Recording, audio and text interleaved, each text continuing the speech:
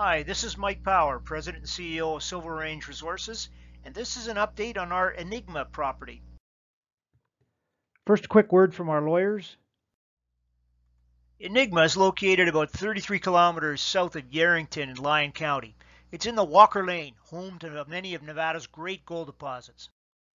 The Walker Lane's an 800-kilometer long by 100-kilometer wide fault zone that runs from Southern California north along the Nevada-California border into Northern California, where it ends against the Cascade Arch. What it is actually the new San Andreas Fault. It began about 23 million years ago and has slowly propagated to the north like a crack in your windshield. It separates the Sierra Nevada block to the west from the rest of North America. Displacement across the fault is dominantly right lateral, shifting the Sierra Nevada block to the north relative to North America, but there's also a small component of extension, moving the Sierra Nevada block away. This creates a trough in the center of the Walker Lane. Just to drive the point home, here's what situation might look like in about 10 million years from now. Displacement along the San Andreas Fault between the Pacific Plate and North America Plate will jump inboard to the Walker Lane, and Baja California will creep to the north, ending somewhere around Hawthorne. In detail, the Walker Lane is an extensional trough, and it consists of a series of northwesterly striking strike-slip faults and subordinate north to northeast striking, dominantly dip-slip faults. In the center of the Walker Lane, the dip-slip is taken up in a series of extensional duplexes. These consist of strike-slip faults bounding a series of extensional dip-slip faults. In 3 dimensions, they look like this.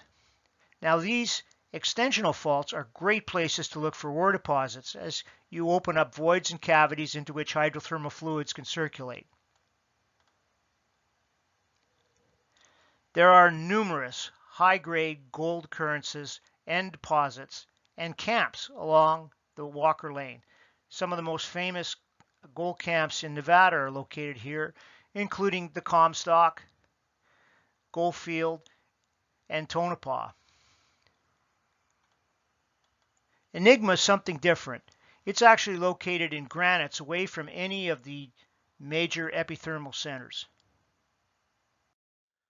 Here's Enigma sitting out in Mesozoic intrusive rocks, well away from tertiary volcanic rocks to the southwest. And it's not directly associated with any major structures, although you can see some north striking regional features in the area. The property occurs on the back of a small ridge here on the west side of the Walker River. And once again, you can see that it basically covers a package of granitic rocks here that are slightly overlapped by tertiary dacites off to the northwest. A little history here. Mining in this area began in the 1860s when the Cambridge mine was discovered by Henry Blaisdell. He later went on to become a governor of Nevada. At the Cambridge mine, development consisted of a central shaft about 400 feet deep, and production was on 2 levels. An estimated 10,000 tons, grading perhaps a third of an ounce, were moved to surface and milled. The operation shut down in the late 1800s, only to be restarted by the Cambridge Mining Company with exquisite and terrible timing in 1940. They operated until FDR shut down gold mining in 1942. The mill foreman, Ernest Rink, went on to stake much of the ground in the district, including the contact claims, which covered the area of the current Enigma property.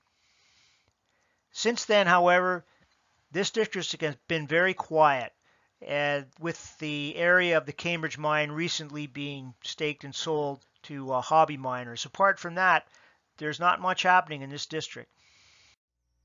Silver Range was drawn to this area by a single MBMG sample and by a line of shafts that showed up on old USGS topo maps.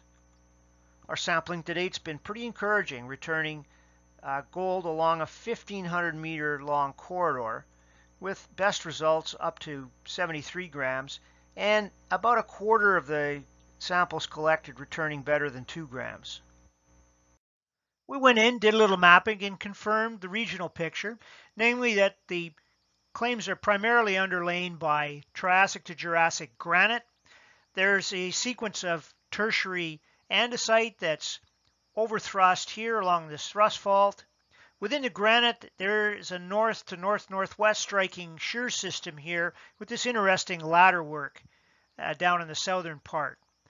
Gold's associated with the shears in the granite, and the mineralization appears to be mesothermal. Here's what it looks like. You'll see here the quartz contains very little in the way of a classic epithermal texture. It's fairly coarse grained. In some cases, we found laminated quartz. There is alteration surrounding it that appears to be clay rich, but there's a lot of surface clay alteration in the granites to begin with, so it's hard to separate one from the other. On the whole, however, we believe that we're looking at a series of mesothermal shear-hosted veins, and not an epithermal system in this instance. To map the shear zone in greater detail and to locate drill targets along it, we ran a geophysical survey program over the entire property. This consisted of total magnetic field surveys and horizontal loop electromagnetic, or HLEM, surveys. Here's the calculated apparent resistivity from the HLEM data. The HLEM surveys located discrete conductors in the northwest corner of the property. These are thin plate conductors. They don't show up in the apparent resistivity data colored underneath, but they are located with the thrust faults that move the tertiary andesites over top of the underlying granites. In the apparent resistivity data, there's an interesting resistivity low running the length of the grid here, with which all the high grade gold values are associated. In the total magnetic field survey data, we see a similar association between a magnetic linear and the higher grade gold values. It's not as clear as in the HLEM data, but nonetheless runs the length of the property and is associated with the shear system. So a picture's starting to come together here at Enigma. It looks like we have a shear system in the underlying granites, within which are mesothermal quartz veins developed in different locations along the shear zone. The next step for us will be to run a structurally controlled 3D IP survey along the length of the shear zone to locate ore chutes. It's been our experience in Archean terrain that the tops of some of these systems may have limited aerial extent in the range of a couple hundred meters, but they can persist to great depth. They're a worthwhile target, and we'll be doing more work here. So stay tuned.